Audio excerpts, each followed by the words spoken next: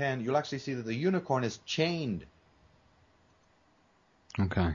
Yeah, it has a chain running from the crown or from its neck to the main heraldic symbol there. So it's all. Sorry, go ahead.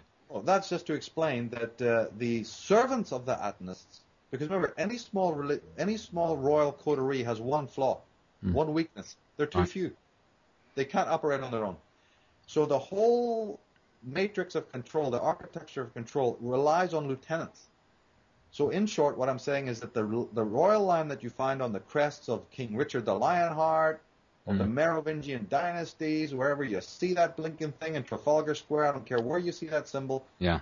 That symbol is often shown at the stately homes and at the portals of stately homes and what have you. Mm-hmm. That represents the elite, the top-level brass. But they're nobody without their little lieutenants. And the white unicorn is the servant. But he doesn't wear the crown. He's chained. Yeah. His allegiance is only contingent upon that he keeps doing what he does. So these Jesuits, these Zionists, all of the Masons, the lower-level Masons, these are people who run by this unicorn. They are the servants. They reflect the light of the sun. They reflect the light of the Atanist leaders in exactly the same way as the moon reflects the sun. Right? So it's a very important image here, the lion and the unicorn, representing the ones who give the orders and the ones who execute them. It's fascinating. I mean...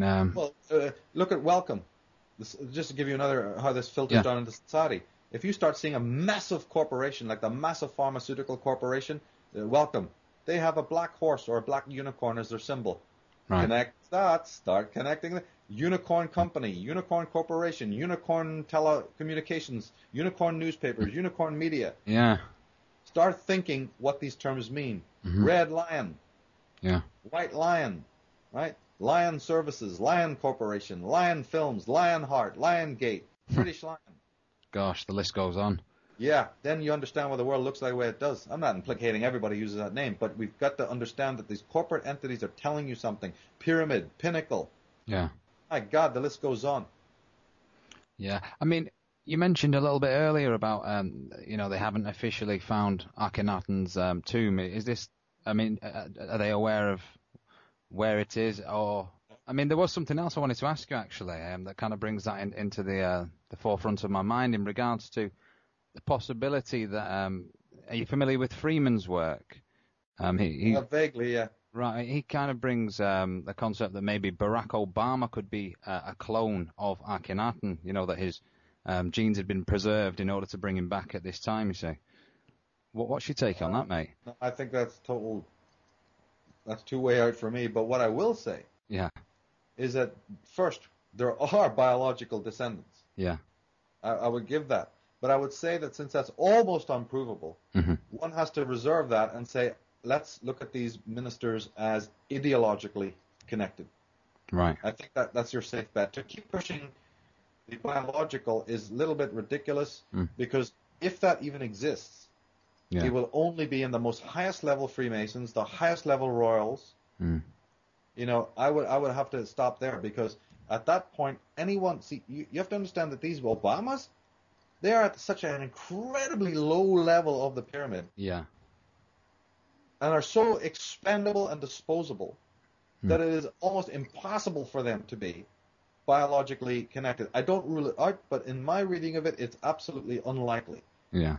They're so low down on the chain of command. They're like the big toe. Yeah. Of the body politic, So I would say that anyone with a biological connection is further up the ladder. That does not rule out that there are these dynastic connections. I've gone, like David I.C.A.N has gone breathless, gone blue in the face, trying to show that the American presidents and the American dignitaries are all interconnected. Yeah. That whole thing about how 34 of the presidents or whatever is blood related to each other and the Queen of England and all of that. Yeah, yeah. But that can be explained not by it's one thing to say that they are all interrelated and bloodline. It's a different thing to say that they're related to Akhenaton from the 1400 BC. Yeah, no, I can see what you're saying there. I just thought I would ask your take on that, and you've shedded, a bit of light on that. So cheers for that, mate. Thanks. You there? Oh, yeah. Sorry, I thought we'd lost you there for a minute. We've had a couple of little technical hicks throughout the talk, you see, like cutting in and out of the sound. But I see. Well, I think overall you can hear through them. You can hear what's being said, so Okay. it's no issue. Right. That's just about all we've got time for today, folks. Michael, it's been absolutely fantastic to have you with us and to speak a little bit about these topics. It really is an honour to have you on Icanplanet.com, mate. Well, let's do it again. I enjoyed the questions. I think every single question you asked was really spot on, and you have a deep understanding of these issues.